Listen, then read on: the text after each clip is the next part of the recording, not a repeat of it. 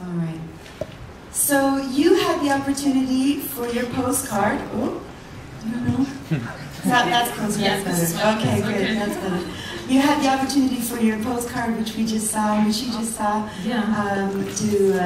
to be at the Demel Bakery in Vienna. Very sweet place. And Demel is like worldwide known for these amazing creations that they make out of chocolate and marzipan and torte and good things. The most amazing smell I've ever smelled. Yeah. Did you get a chance to actually create a cake at Demel? Yes, of course. Oh! This one you saw. It was a real thing? Yeah, of course. And I took it with me. So yeah, we've made a whole cake together from the basics, from the beginning to the end, and it was ready. And this one you saw, it was my cake. Is that something you usually enjoy doing, or was that? Yes, to be honest, yes. I love to cook and bake, and when I'm home, I try to do it as often as possible. Especially that I really enjoy a healthy lifestyle, healthy food, and so I try new things, and this is very, very nice. When I was little, growing up in Canada, my parents had to work a lot, and the couple across from our apartment was an older Polish couple. They were very, very old when I was very young, and the lady used to always make these cookies, and we always tried to ask, what are the cookies? And she said, they're Polish cookies. I wish I could have it again. Very nice, very nice. It was a secret recipe. Yeah. But I wish I'm searching for the Polish cookies. Yeah. Oh, okay. I'll try to bake something next time.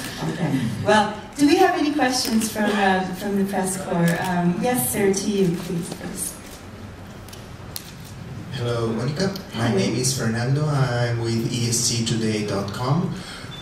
Well, my question is about your story. Your story is a story of how to overcome an overwhelming situation. And well, I would believe that at certain times somebody could want to give up at certain stages. But you have really overcome that, and you are here in the biggest musical event in the world, probably. So congratulations on that. Thank you. And my question is, what was your driving force? What inspired you to continue to go on and to keep on fighting despite everything?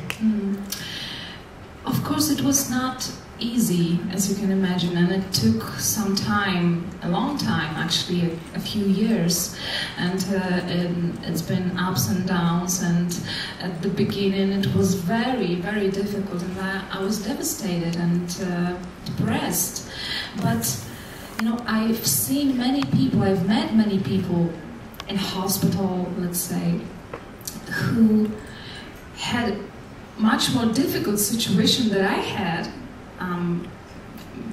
as far as I noticed, and they were, positive. They were very inspiring to me, and of course my family, my friends, generally speaking, the people, they helped me a lot, and they still do. And when I realized that we can do so many things together, we don't need to be so independent and so alone every time and do everything by our own.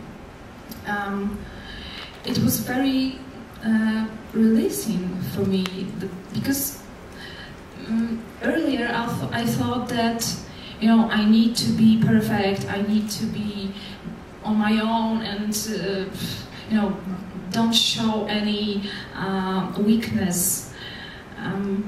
But it's not true. We all have our difficulties to overcome, and we just can't help each other. It's nothing wrong with it. So when I took this open heart from other people and their help, and it was a breakthrough for me. And then I realized that I can do many things still. Maybe I don't need to go, for a marathon or something like that with running people, but I can sing. Apparently, so. Yes, you can. So still, and it's possible. Of course, I had to, accept myself again in this new image, because I think it was the most difficult thing to see my face, my body in the mirror, and to say, this is me, and I like myself, I love myself. It was difficult, but after a while, when I saw that many people are around me and they love me, just who I am, I finally started to love myself again. So the people is my biggest, value and my greatest treasure. Everything. What's the most important? The people. Thank you. Bravo for that.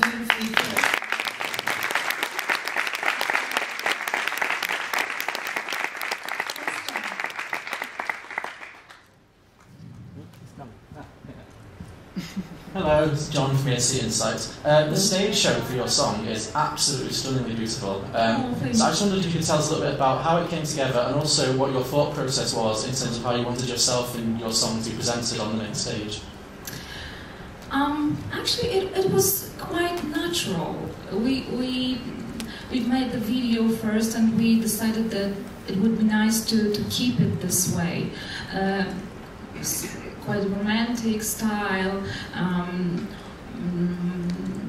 delicate, and I think it's a good view, let's say, for this song. It's a reflection. Yeah. And so and we also trusted the people here, that they can do it perfectly, and they did. So we like it very much, the backgrounds. It's very beautiful. So that's lucky. Yeah, you're lucky. Yeah, I must say I'm very lucky. Yeah. I'm very lucky. I'm here, and I'm happy, and I'm with these wonderful people. I'll tell you what, you listening to you makes me very happy and lucky. Feel lucky too. Thank you. It really does. And you have very beautiful eyes. See, I've flirted with most people.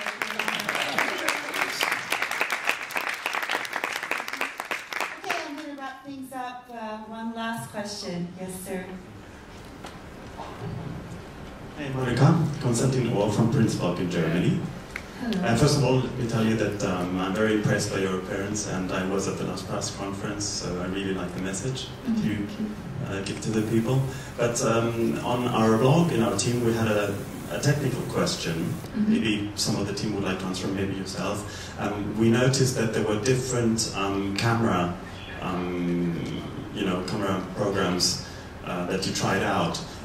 One time, the appearance started, the performance started with a close-up, and then the camera gradually moving away quite late, so that the full picture comes inside. And then another time, it started with the full stage. Is that something you would think about at all, or don't you think it's important? I think we leave it to the people who know what to do. We do our job and they do their job. So, but as far as I noticed, it was some problem with the shadow on my face because I'm sitting, so it's a different perspective for the camera, and they had some difficulties to show my face properly. That's why they had to change the first view. But we trust that now I think it looks good, and we are... Let's not talk about it in so much detail. Okay? Yeah. Let's leave a little something over for when we watch. Thank you. I think it's fantastic that people are so passionate, to really notice everything from the first rehearsal to the second rehearsal. Okay, everybody, I'd just like to remind you, tomorrow, as of 12:05, I don't know why 05, but for some reason 12:05, we're going to be back here with the so-called Big Five and Australia press conferences. Okay? Austria. And oh yeah, Austria too, that country. Austria, just like, Okay, it's time to go out.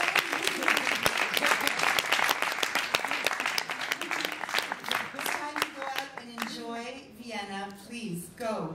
Talk to a Viennese person. It's hilarious. You will not regret it. Okay, I'm going to make sure that you are ready to come down for your photo opportunity. The photos will be taken at this end. Okay.